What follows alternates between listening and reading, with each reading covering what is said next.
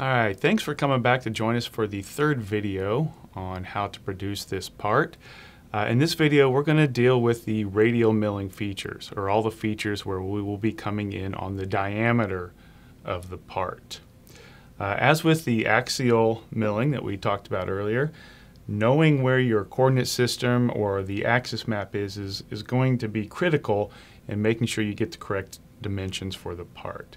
So anytime you are working with a radial feature, radial milling, radial holes, what the machine is going to do to make, or what the control is going to do to make programming easy, is it's basically going to take your coordinate system and it's going to move it, if we're looking at this like it's our stock, just like it's sitting right on top of the part. So basically it moves it from where it is up to whatever your cylinder diameter is, and from this point here it's like you're working on a mill with your X, Y, and Z axis. So you'll have your X and Y linear axes, and your Z will still be the depths of the features that you're programming.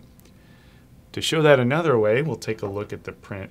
So again, it's going to essentially move your axis map or your coordinate system up to the cylinder diameter, and then you're going to have the X-axis running this direction, and then your Y-axis will basically be running this way.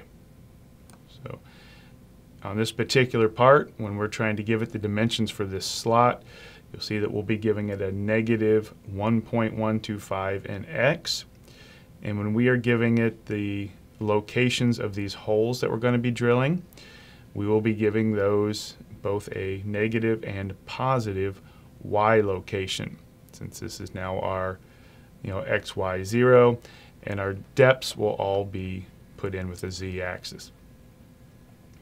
So let me go ahead and clean the print back off here and we'll get to programming. We're going to start with the slot here. And on the particular view we're looking at here, we're not given all the information, the depths. We're going to take this slot 100 thousandths deep into this material. So to get started, I'm going to go ahead and go to next block. Again, I'm going to go into live tooling, and this time I'm going to use the radial milling options up here. So we will go into radial milling, and to create this slot, I'm just going to simply take that 1/2 inch end mill that was defined in a previous video, and we're just going to run a full slot right through the top of this part, and we've got a 1/2 inch end mill, and we'll get a 1/2 inch resulting slot. So to do that, I'm going to use radial lines and arcs.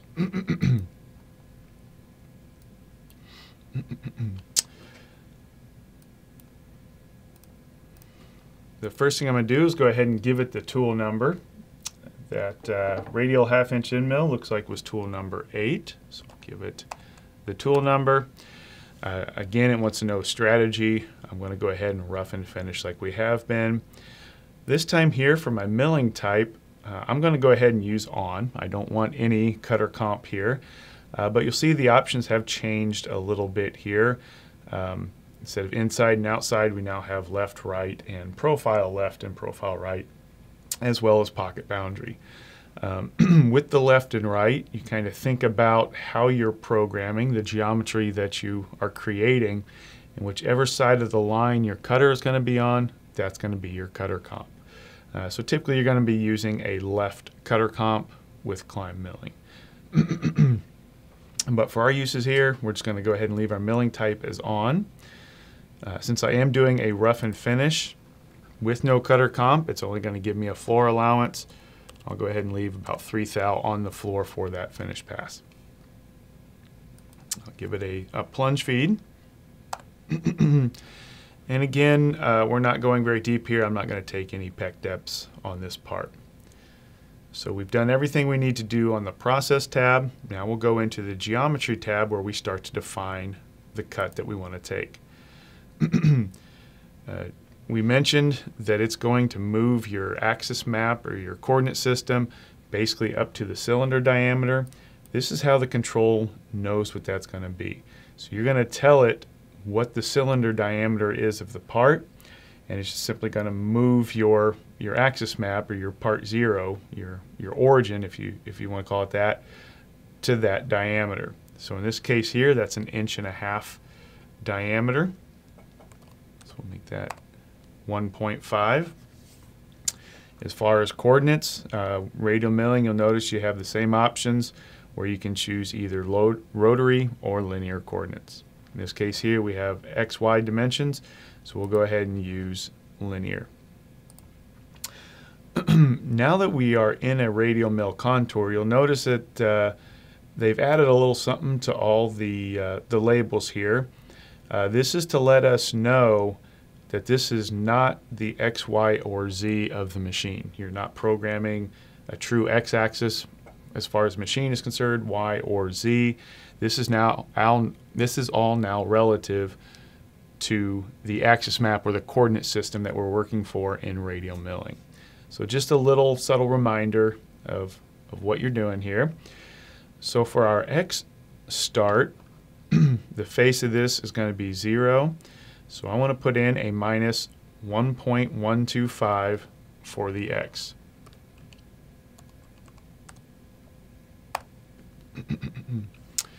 My Y start, again, is going to be running right through the center of this part. I really don't have a good dimension for where I want to start. I just want to make sure I start down here far enough that I am not plunging onto my material. So I think I'm just going to start down here somewhere on the kind of on the edge of the material a little bit. I'm going to go ahead and put in a minus 0.75 for that. Again, Z start, Z bottom, these are based off of that where we are on that cylinder diameter. So if I want to start 100 thou above my material, I just simply put in 0.1. And my Z bottom, we're going to take this slot 100 thousandths into the material. So we're just going to put in minus 0.1. Again, coming off of that cylinder diameter. I am going to have to use the linear Y motion on this particular part, so I'll go ahead and select that. We'll come in and turn that off here in a minute to kind of show you the differences. But right now we've filled in all the information we can for segment 0, and all we've done is just kind of started right down here at this point. In order to continue this slot, I need to program a line, just a straight line, that's going to move to that end of the part. To do that, we're going to go to our next segment, and we're just simply going to choose line, and we're going to give it the information that we know about this line. As far as X end, it's going to end at the same point we started, so that'll be minus 1.125. And the Y end, we started at a negative 3/4 of an inch down here. So I'll go ahead and take it to a positive 3/4 of an inch up here as well. So we'll do 0.75 for the Y end. And you'll notice it calculated the length and the angle for us. Both those look correct. So we should be able to go in and verify that feature.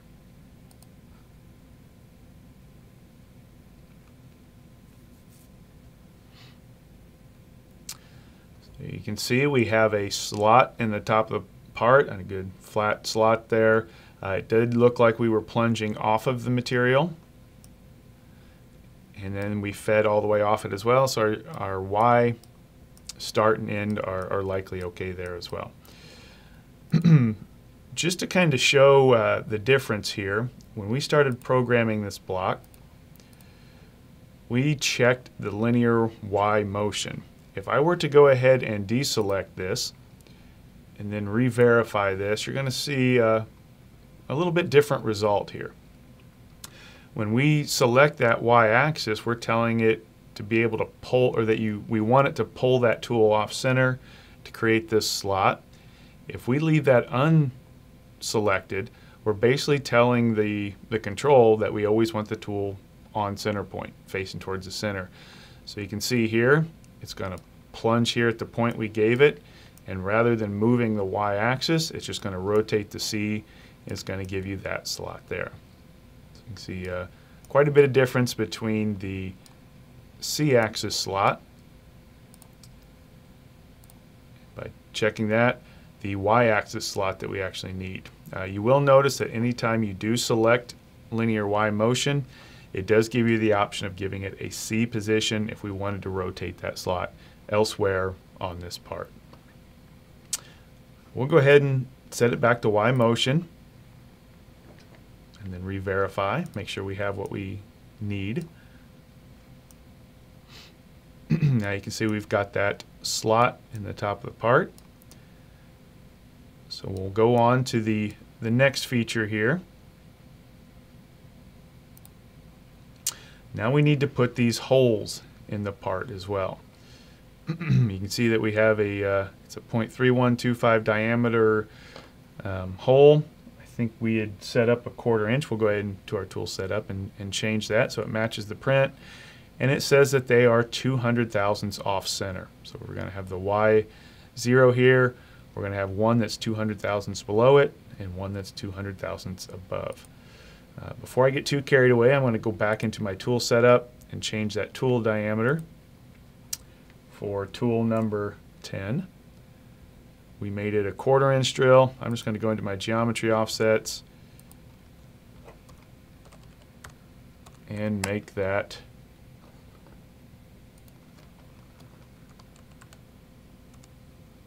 what we are looking for here.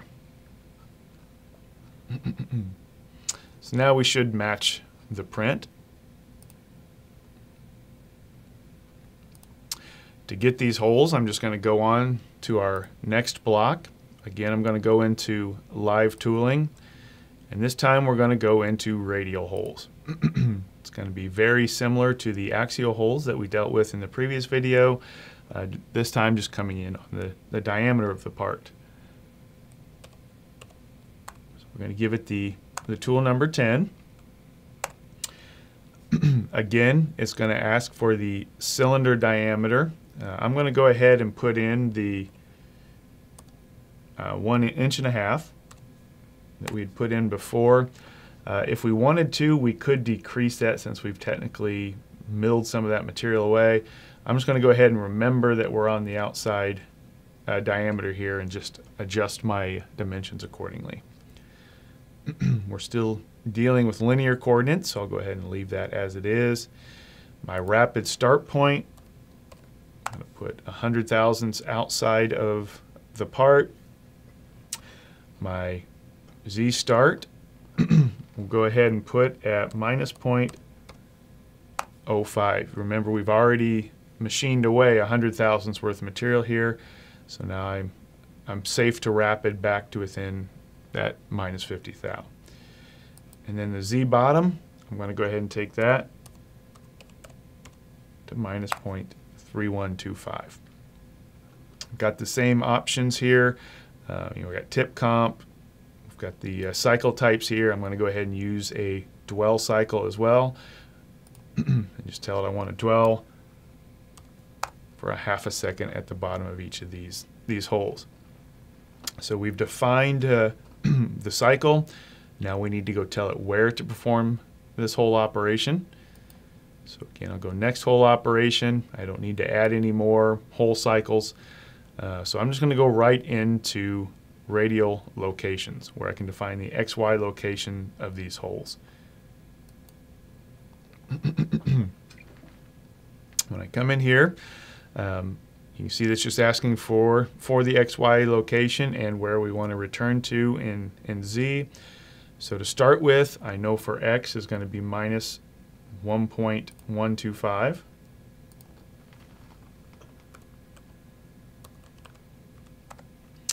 And my Y, if I'm doing this bottom hole first, will be minus 200 thousandths.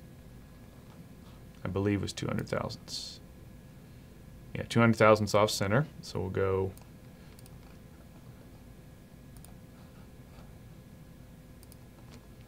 minus 0.2. And then it wants to know where do you want to return when going from one whole location to the next. You can use your rapid start, your Z start, or another R plane. I'm just going to go ahead and choose my rapid start there, the 0.1 above. I'm then going to go ahead and add another location. It'll still be at x minus 1.125. And instead of being at minus 0.2, it'll now be at positive 0.2. Again, just on the other side of my y0. And on this particular one, again, I'm going to need to check that linear y motion. I'll go ahead and leave it off at first so we can see the difference if we don't use that.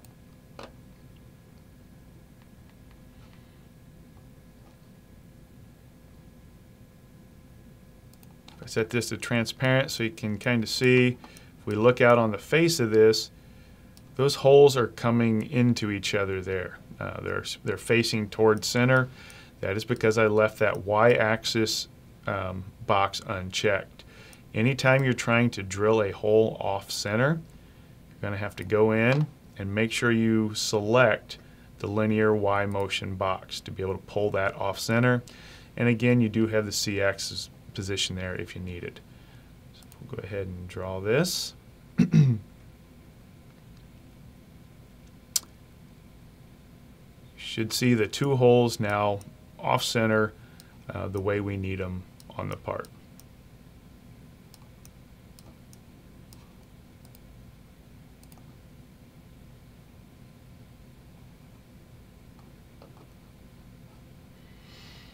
All right, well, thank you for watching this video. I hope it has helped you understand a little bit more of what you need to input in order to get the geometry needed when radial milling.